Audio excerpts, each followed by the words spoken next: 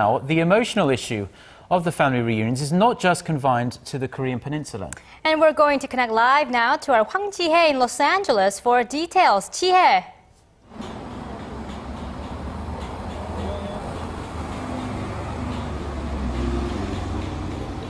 Well, some Korean families torn apart by the Korean War live here in Los Angeles, and they are hoping to meet their long-lost relatives before it's too late. Unfortunately for them, the outlook looks bleak.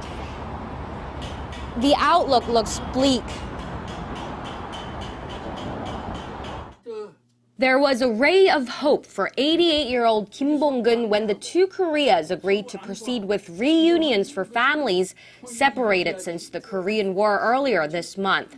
More than 60 years have passed since Kim last saw his sister, brother-in-law, and cousin, who was in kindergarten when he fled North Korea.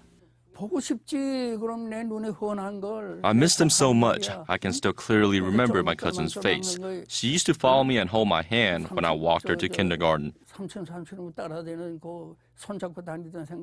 His faint hope, however, quickly flickered out. Including Kim, an estimated 100,000 Korean-American families have ties to North Korea, but this time only 170 families from the two Koreas were allowed to meet their long-lost relatives. Many of the separated Korean-American families live in Southern California, which has the largest population of Koreans outside of the divided peninsula. For them, Choi Chang-jun, a member of the National Unification Advisory Council of Los Angeles, says there's not much hope for a reunion anytime soon.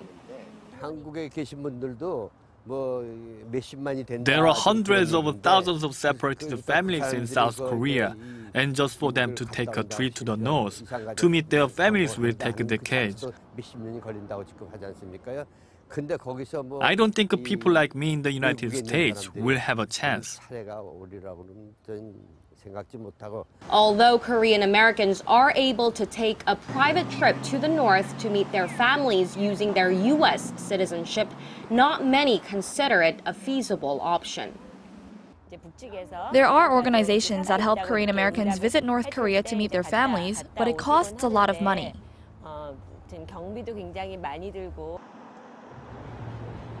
People in the Korean American community that have families in the north are hoping that the reunions led by the two Koreas take place on a regular basis and on a larger scale.